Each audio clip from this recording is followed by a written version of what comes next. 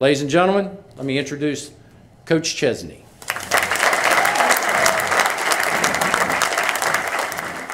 The previous 8 head coaches at James Madison did not inherit the same program that Bob Chesney does, a national ranking and upcoming bowl game, but also the transfer portal, NIL, and a new athletic director coming before his first game.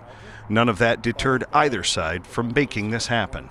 So when you come into a program that you need to totally rebuild, it's like year 2, year 3 until you start seeing some of those results. I think here you're already started, right? You're in a great place. We're putting a product on the field as far as identifying talent, developing that talent, and then after developing that talent, making sure that we can produce on the field by the way we practice, by the way we test things in fire, by the way that we run this program. That puts us in a position to be extremely successful, which we will do.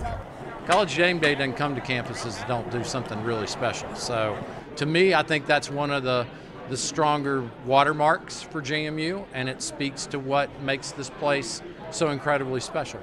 Chesney will not take part in coaching the team during their Armed Forces bowl game appearance against Air Force, but he is at practice every day, getting to know his new players and implementing little things for his first team here in the fall of 2024.